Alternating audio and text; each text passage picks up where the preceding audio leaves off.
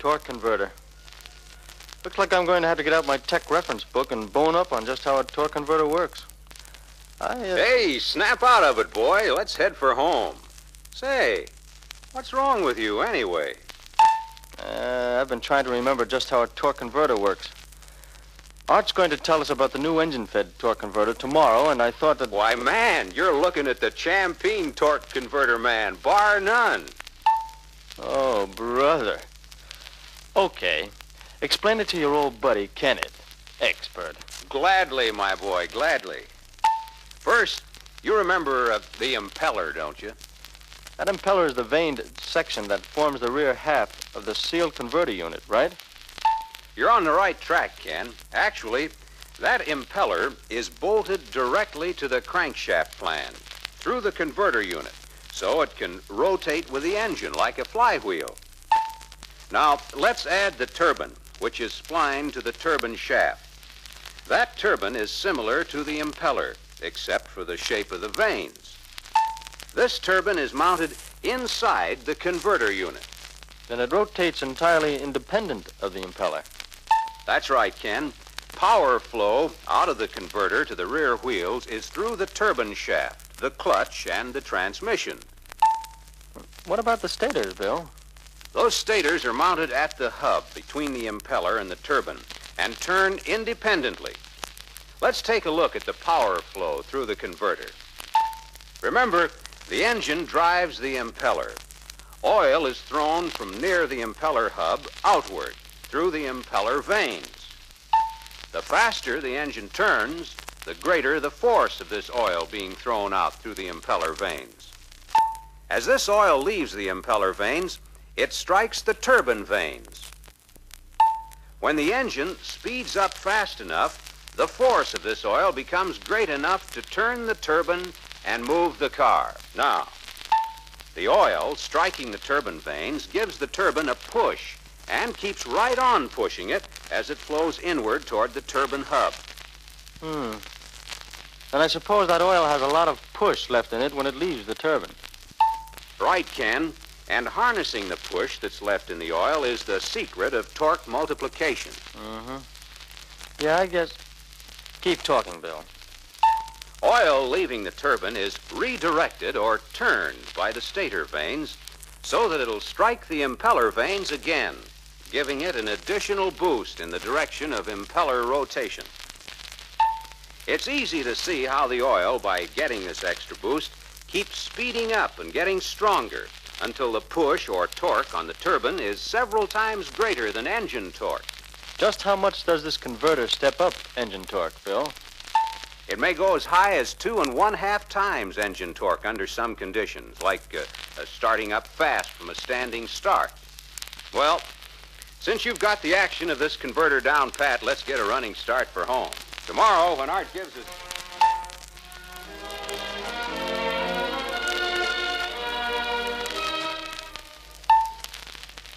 So this is the new engine-fed torque converter, eh? Right, Ken. Bill tells me you both understand how a torque converter works, so we'll start right out by talking about the features of this unit. You'll notice that this converter has fins on its rear outer surface. Those fins are there as an aid in cooling the oil. Say, that's a good idea. Hey, wait for me, Art. Looks like I walked in on something that's right down my alley. Oh, hiya, Tech. You're late.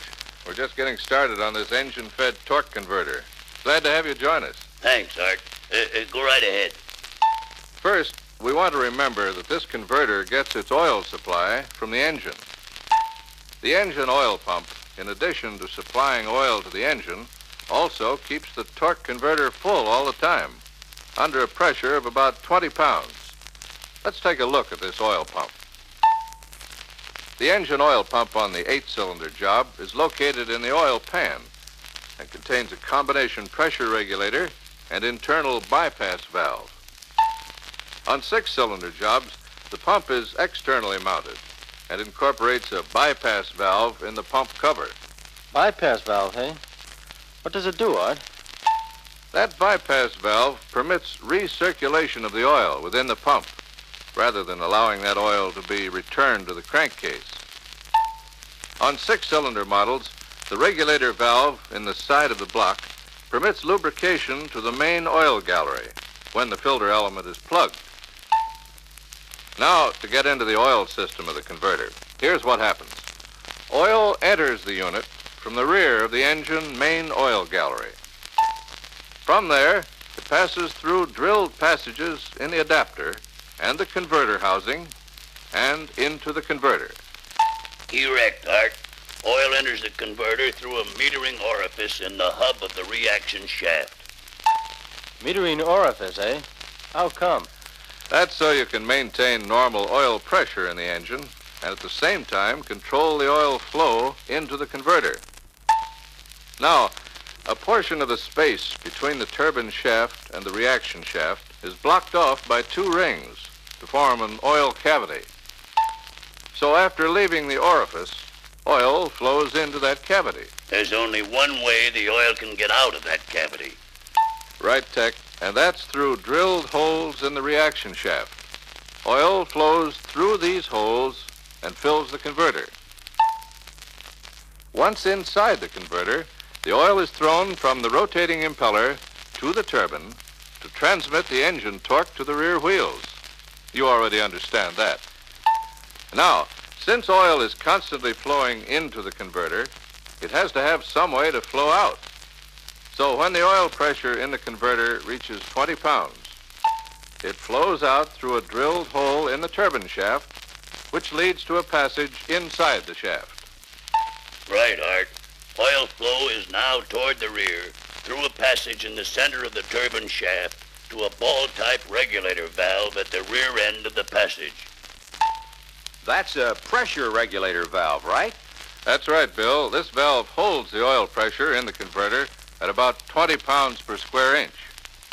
When oil pressure exceeds 20 pounds, the ball is pushed off its seat, and the oil is allowed to flow past the valve into other drilled holes near the rear end of the turbine shaft, just beyond the rear oil ring. Now you can see the reason for that metering orifice in the inlet passage, Ken. That I can, Tech. If this regulator valve relieves at 20 pounds, and there was no other restriction, oil pressure to the engine bearings would never get higher than 20 pounds. Right. Now, from the pressure regulator valve, oil flows through passages in the housing and the adapter plate, back into the engine through a return opening in the engine block. Right, Tech. When the oil reaches the engine, it enters a vertically positioned pipe and returns to the oil pan. This pipe extends almost to the bottom of the pan. What's the reason for this pipe, Art? It's to eliminate oil foaming, Ken. By passing the oil into the oil pan below the surface of the oil, foaming is eliminated. Say, what about capacity and weight of oil for these jobs, Art? And before you get into that, somebody better turn this record over. Well, the total capacity of the combined engine and torque converter oil systems is 13 quarts of the same weight oil as specified for the engine. What's the story on changing oil, Art? That's an important story, Bill. And on cars equipped with the engine-fed torque converter, it's quite a different story than we've been used to. The oil needs to be changed only twice a year, in the spring and fall, or as seasonal temperatures require, Bill. Twice a year, eh? That's quite a bit different than our usual recommendations. Yes, it is, Bill, but the important thing we want to remember is that the oil filter needs to be changed at least every 5,000 miles. But it isn't necessary to change the oil every time you change the filter. Is that what you mean? That's right, Ken. Stick to seasonal oil changes, but keep changing that filter at least every 5,000 miles. And a man who drives his car 30,000 miles a year would have to change his filter 6 times, but change his oil only twice. Is that right? That's it, Ken. Let me add this. You fellas know the conditions in your territory, and you know how your owners drive. So, if there are any unusual conditions, you may have to change the filter more often than every 5,000 miles. A point about that filter. If you change the filter at the same time you change the oil, you'll have to put in 13 quarts of oil. Remember, the normal capacity for an oil change is 12 quarts, but the filter element and its lines hold about another quart. I I suppose you guys can count up to 13 without taking your shoes off, can't you? We'll try awfully hard, Tech. Just how do you drain the oil from this torque converter, Art? The first thing to remember, Ken, is that you have to drain both the engine and the converter, and you drain them separately. It makes no difference which one you drain first. You can see that if you drain the engine only, the converter would remain nearly full. So drain the engine in the normal manner. Here's how you drain the torque converter. First, remove the plate at the bottom of the housing. Then rotate the converter until the drain plug is at the lowest point, and remove the plug, allowing the oil to drain. And due to the fact that the converter is a sealed unit, it'll take a while for the oil to drain out. Let me add a word of caution here. The oil may be pretty warm, so be careful not to get burned.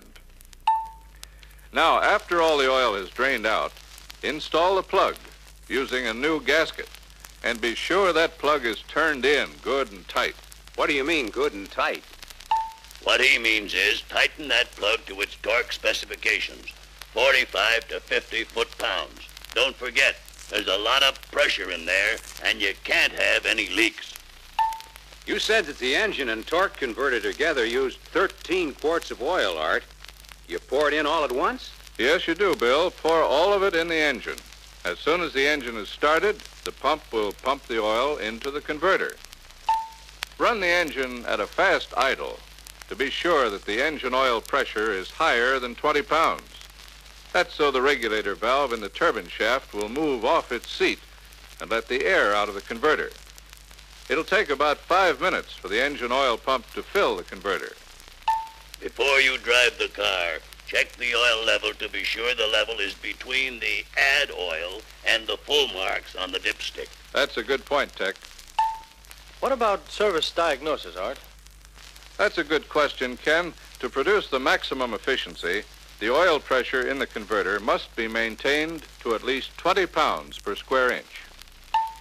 If any excessive slippage occurs, indicated by poor acceleration and high engine speed, it could be due to loss of oil pressure in the converter. You say excessive slippage. How can you tell whether the slippage is excessive, Art?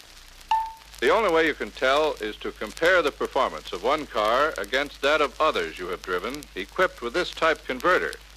When you've had a little experience in handling these cars, you'll be able to tell whether a job is performing right or not. Right, Art. That's the only way to tell, by comparison. Loss of pressure in the converter could be caused by foreign matter on the regulator valve seat, which prevents the ball from seating properly. A broken regulator valve spring could also cause slippage. Broken spring, eh? Let's see. That'd mean disassembling down to the regulator valve in order to replace the spring, wouldn't it? That's right, Bill. You'd have to remove the transmission and the clutch to get at the end of the turbine shaft, which contains the regulator valve. And when you've done that, you're ready to remove the plug which holds the valve in place. And you remove this plug with a special plug puller tool. After the plug and ball are removed, examine the ball seat in the turbine shaft for score marks. If you do have to remove that valve, better play it safe and put in a new ball, spring, and plug. You have to use a special tool to control the position of that plug when you drive it in. If you don't, you'll affect oil pressure. And here's something else to remember. If you leave the car standing for several days without driving it, some of the oil may drain out of the converter. In that case, you might get a whirring noise and slippage for a few moments until the converter fills up with oil again. Actually, that's nothing to worry about. See if I got the story straight, Art. A constant slipping condition would usually indicate leakage past the regulator valve, right? Right, Bill, but don't rule out the possibility of clutch slippage. You better tell them about those O-rings used to seal the connections of the oil passages, Art. Right, Tech. You'll find O-rings between the engine and the adapter, and between the adapter and the torque converter housing. There are small aligning sleeves between the housing and the adapter to hold the O-rings in place. If those O-rings aren't put in right, you might get an external oil leak or an internal leak. Just how would you spot these leaks? Well, an external leak might show up between the engine and the adapter plate. Coming from the O-ring between the adapter and the engine, or from the plug in the converter housing oil passage, right? That's right, Bill. Now, if you find oil in the torque converter housing or in the clutch housing, it may be coming from the O-rings, from the converter hub seal, or from the rear main bearing. These are internal leaks. Oil in the clutch housing could be leaking from the pressure regulator valve plug or from the turbine shaft seal, couldn't it? That's right, Bill. Well, looks like everything is under control, so I might as well run along. I hope Art and I have given you boys a good idea of just what makes this torque converter tick. And if you ever have occasion to disassemble this unit, you'll find all the information you need right in this reference book. Thanks a lot for giving Bill and me the story on this new unit, Tech. Drop back again anytime.